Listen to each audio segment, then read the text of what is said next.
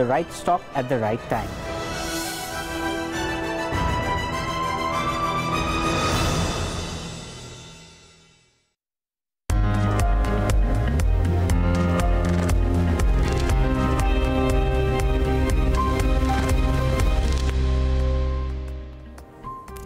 Good morning, you're watching All You Need to Know on Bloomberg Quint Live, and I'm Alex Matthew.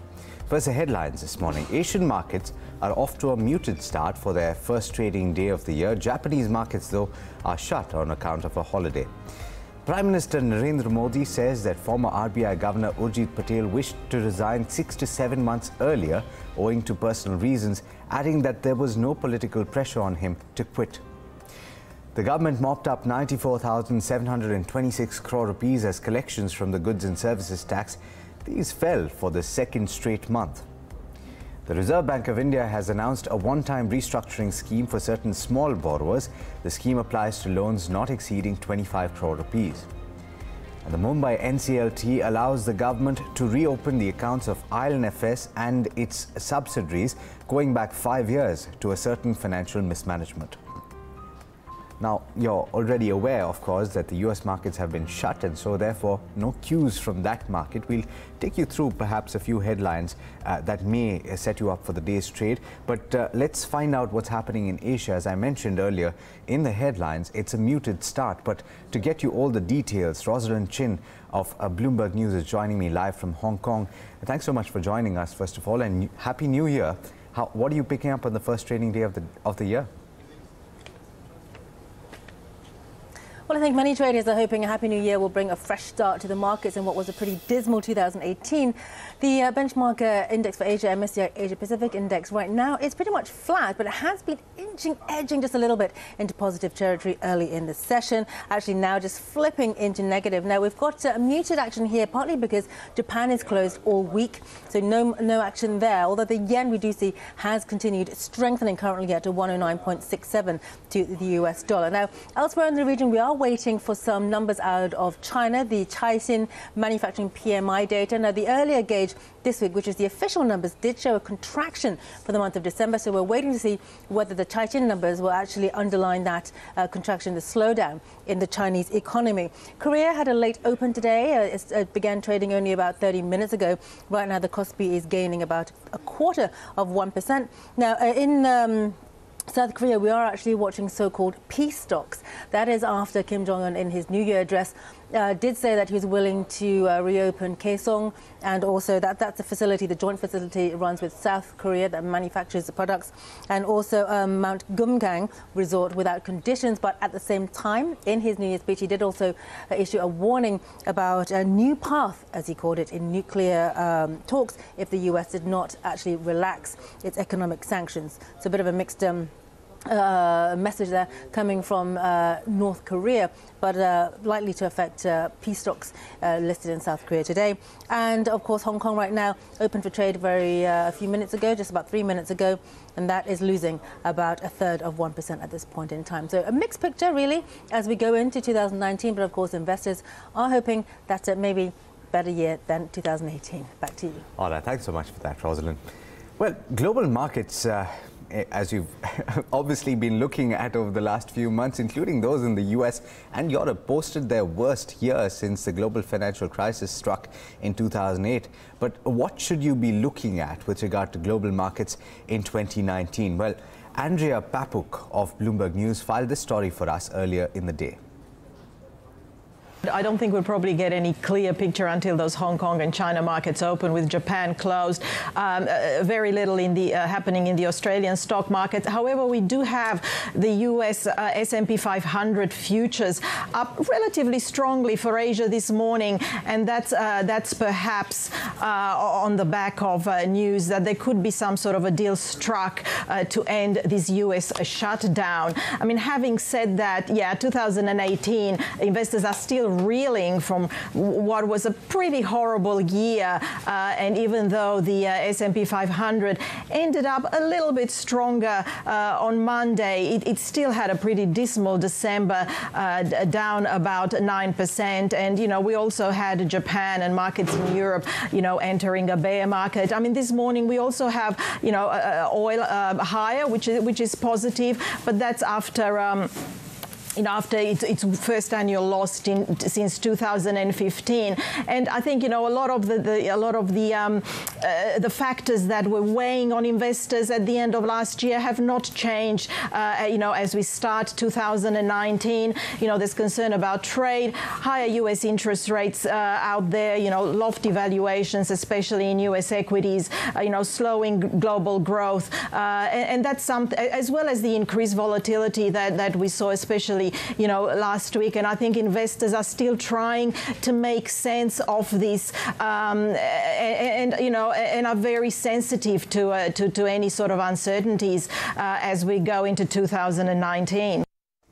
All right, well, a big update coming in from Asia. At the start of the year, North Korean leader Kim Jong-un has expressed anguish over talks with the US President Donald Trump not making enough headway.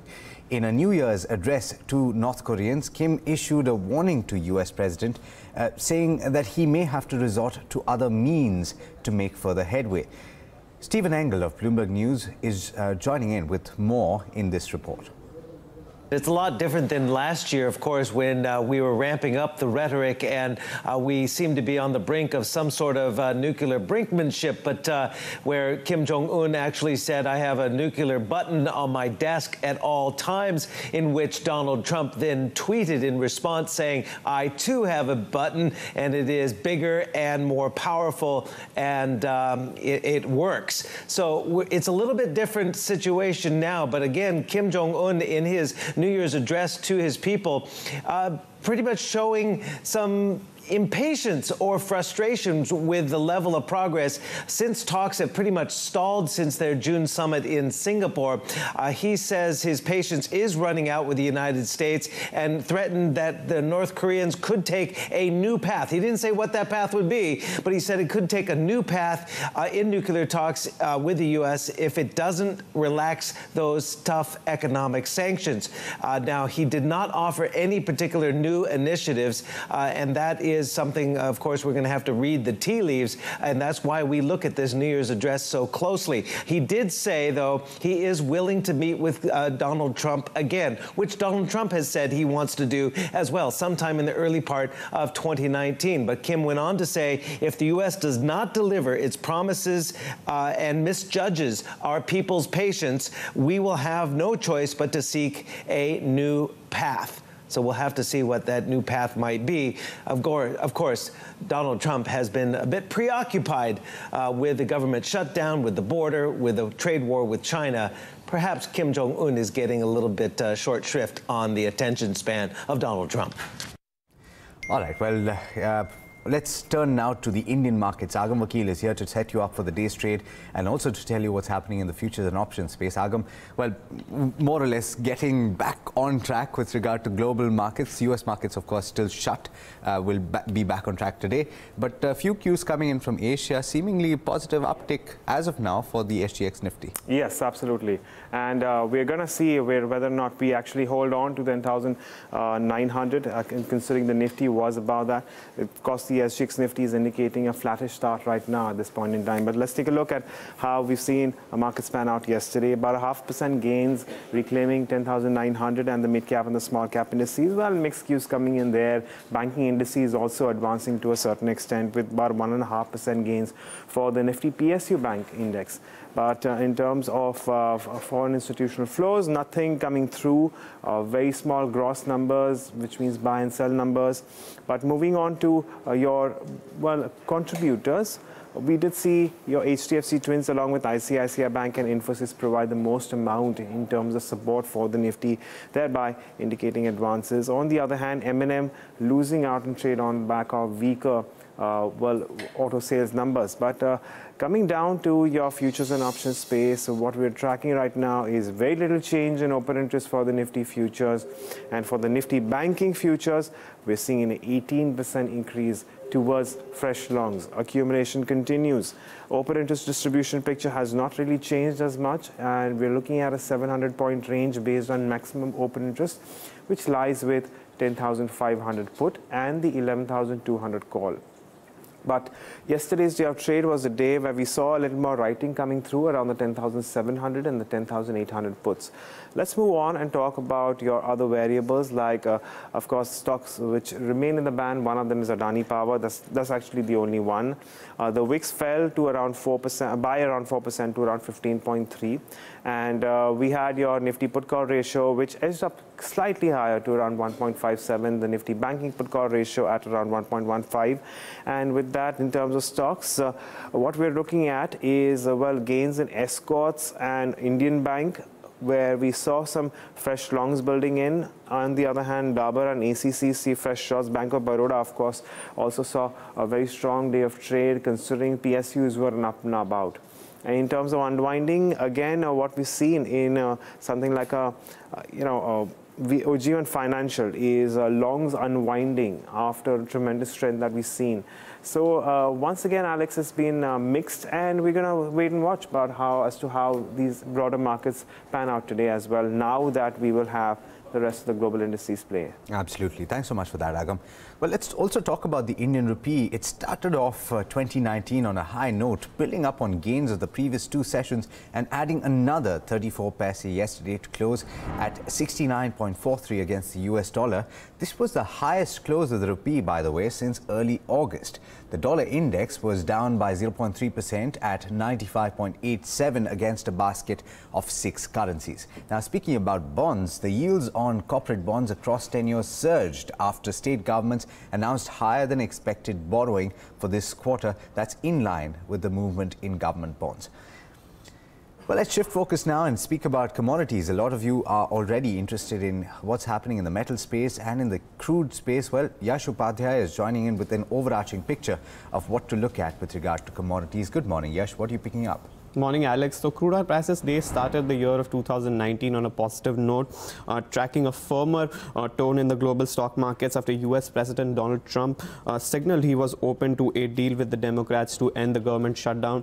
Brent prices ended the day about 0.4% higher, building on to gains of nearly 4% on the last day of 2018. On the other hand, gold prices were largely flat on Monday. All right. Thanks so much for that, Yash. Well, now let's see what's making headlines across the globe. Stephen Engel of Bloomberg News brings us all the first word headlines. Well, Australia's Prime Minister Scott Morrison started 2019 with a pre-election pitch to voters. In a New Year's Day video, Morrison promised tax cuts, support for drought-affected farmers, and record funding for schools and hospitals. He's hoping a pledge to deliver a budget surplus will reverse his government's slumping poll ratings. A budget will be handed down in April ahead of a vote, which must be held by May. Jair Bolsonaro has been sworn in as Brazil's president. The former army captain is promising to tackle crime, corruption, and economic malaise in a wave of nationalism that's sweeping Latin America's largest country. A new opinion poll suggests that 2 months after his victory, 75% of Brazilians think he is the leader on the right track. However, the Real has given up most of its post-election gains. We have in front of us a unique opportunity to rebuild our country and to rescue the hope of our compatriots. I'm sure we will face huge challenges, but if we have the wisdom to hear the voice of the people, we will achieve our goals. Well, India will make physical settlement of all equity derivatives contracts mandatory from April this year. It's a bid to reduce volatility and curb excessive speculation. The Securities and Exchange Board says the change in rules will be staggered from April to October. However, the move may add to short-term volatility around the expiration of contracts on the last Thursday of every month. Global news 24 hours a day on air and at TikTok, on Twitter, powered by more than 2,700 journalists and analysts in more than 120 countries. I'm Stephen Engel. This is Bloomberg. All right, and this, as you know, is Bloomberg Quint. You'll find a lot on the website of BloombergQuint.com as well. But let's talk about the GST collections now. After touching the 1 lakh crore mark in September, the government's GST collections fell for the second straight month in November. Collections for the month stood at 94,726 crore rupees, according to a finance ministry statement. Now, this is compared to 97,637 crore rupees in October, and as I told you, in the previous month, it was 1 lakh crore. Now, the government's total GST collection for the first 8 months of the financial year stands at 8.6 lakh crore. The projected target for FY19, that's this current financial year, stands at 13.47 lakh crore. However, compliance saw a rise for the month of November. Total summary GSTR 3B returns filed crossed the 70 lakh mark for the first time. Well, Darshan Mehta is joining me now to tell you all about the stocks in the news. Darshan, good morning. What are you picking up with regard to the trade today? Yeah, so auto sales numbers will be in focus. The biggest one will be Eicher Motors. Motorcycle sales were down almost 13%, even though the exports were up 41%. The overall number came in much lower than what was there, so it was a big disappointment from Eicher Motors. Not a good set of numbers from Tata Motors either. If you're looking at the top line growth that's came in, their domestic commercial passenger vehicle sales were down 8%. Exports were down 36%. So overall, weak sales numbers from both of them, and that is expected to weigh on the stock. Among the smaller one, VST tillers and tractors, power tiller sales were down 55% on a year-on-year basis, and tractor sales were down 1%. The other important stock that you need to watch out is Jet Airways. In an exchange filing, the company has said that the payment of interest and principal installment to a consortium of banks led by SBI on 31st December has been delayed due to temporary cash flow mismatch, and the company is engaging with these banks to find a solution. MOIL has cut the prices on different grades of manganese ore by 10% and also offering 5 to 20% discount on select grades. NMDC will consider a share buyback on January 8th. Chambal Fertilizer and Chemical says that they have declared the commencement of production from the Rajasthan plant effective January 1. Wiseman Forex promoters have said that they intend to sell their entire 75% stake in the company to EBIX Group, and there will be an open offer along with this. A couple of other news. Glenmark Pharma, they completed the transfer of the company's API business to a wholly owned arm, Glenmark Life Sciences. And when we spoke to Glenmark earlier, they had said that the move is because they want to get in a strategic partner into the company. And finally, Coal India, the December updates are there. Coal production was down 0.9% and offtake was down 1.2%.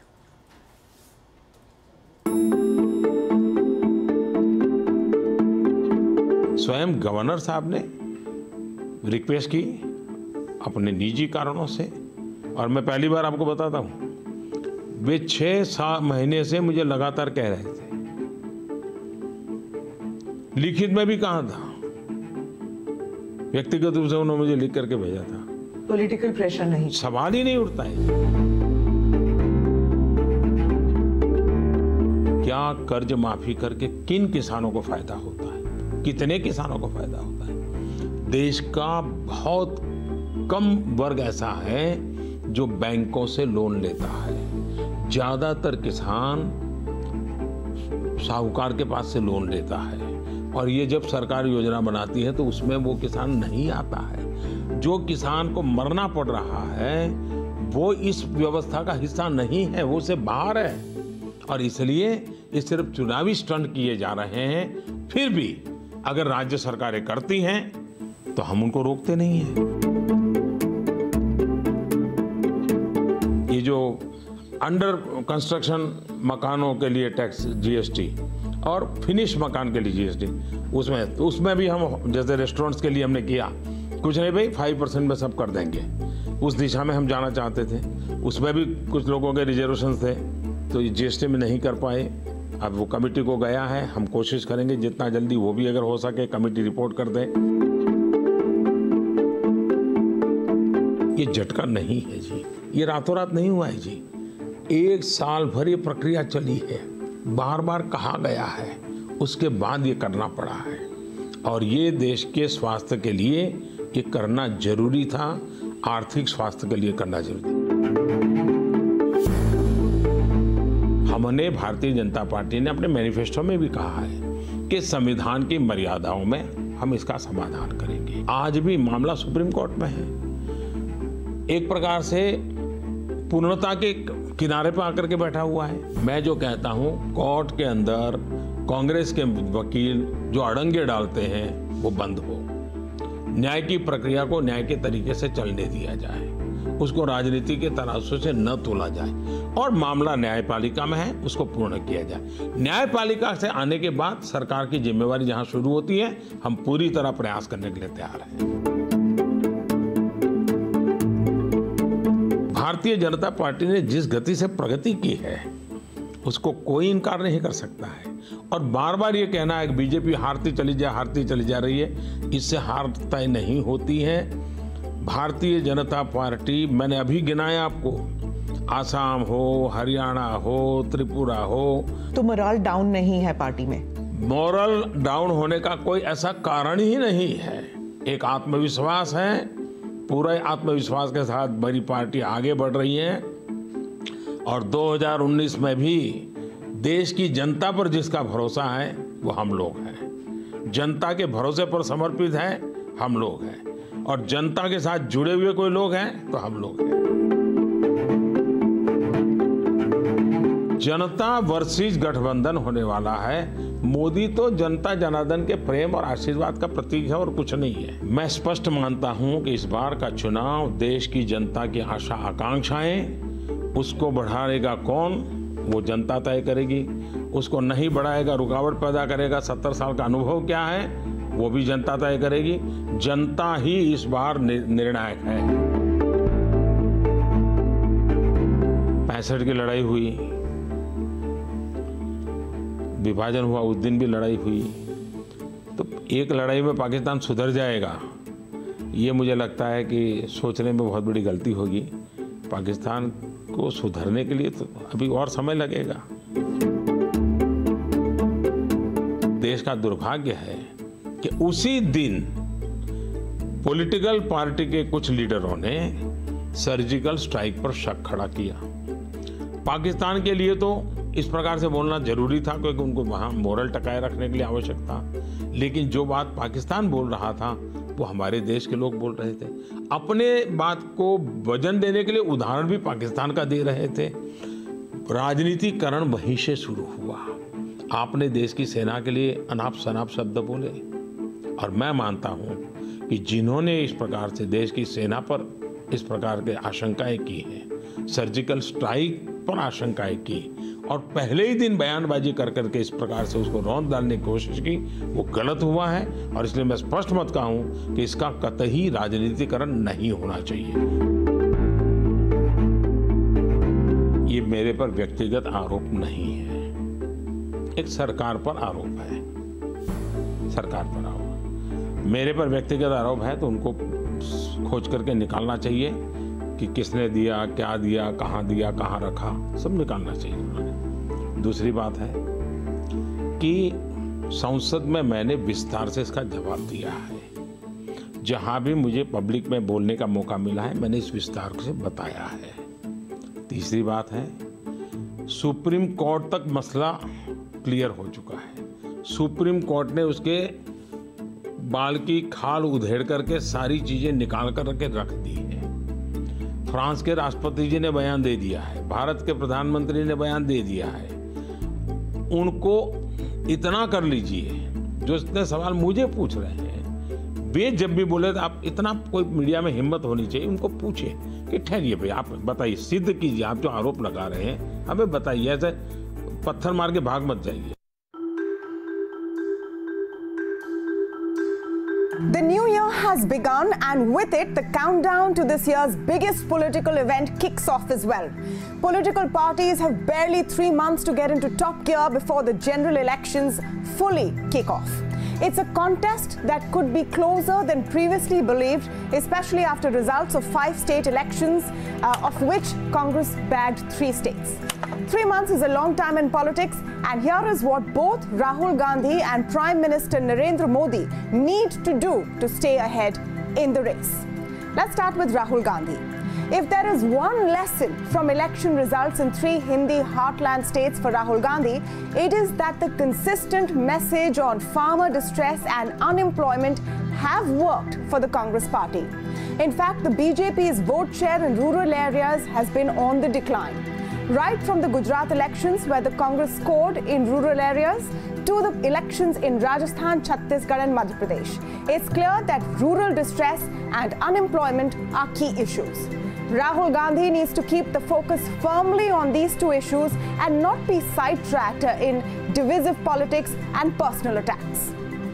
Just talking about farm loan waivers, though, will not be enough. States won by the Congress in the Hindi heartland have been quick to begin implementation of farm loan waivers, but the success of this implementation will be key.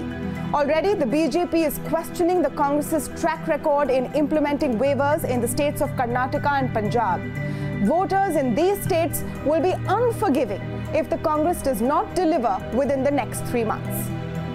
A stronger Congress just makes other potential allies uncomfortable. Potential allies like the Bahujan Samaj Party and Samajwadi Party have already made their displeasure felt at not being accommodated in the Madhya Pradesh government despite offering support. Meanwhile, a rejuvenated K. Chandrasekhar Rao has doubled efforts to form a non-Congress, non-BJP alliance before the next general elections, which would end up hurting the Congress the most.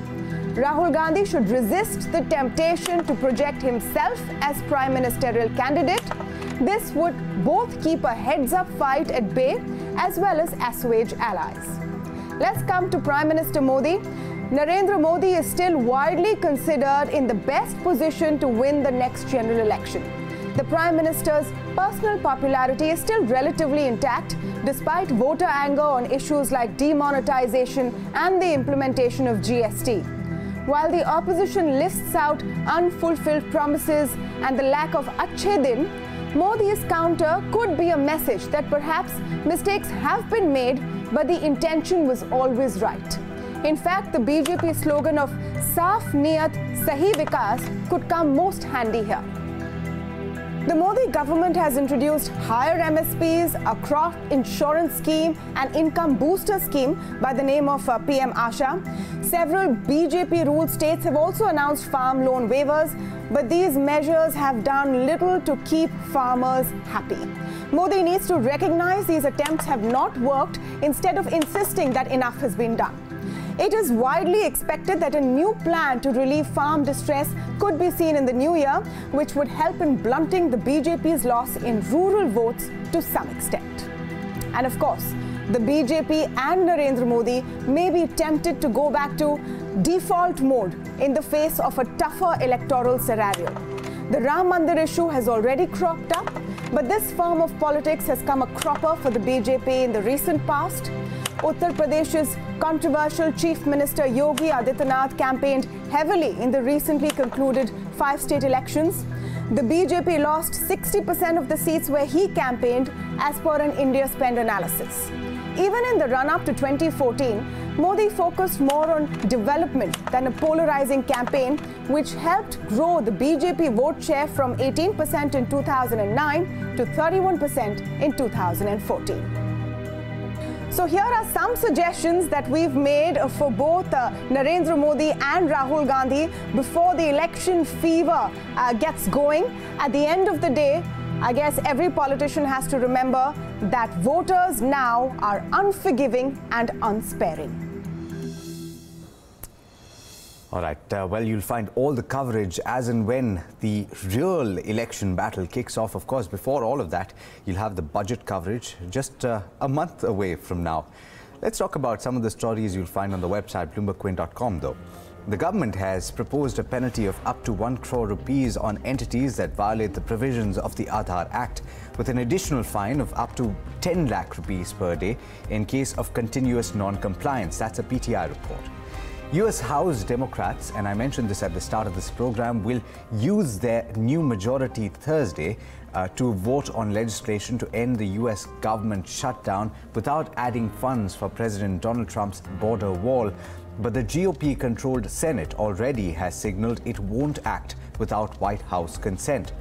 The plan is to pass 2 separate bills, one reopening 8 departments which have been closed since the 22nd of December through September 2019, and another temporarily reopening the Department of Homeland Security through Feb 8.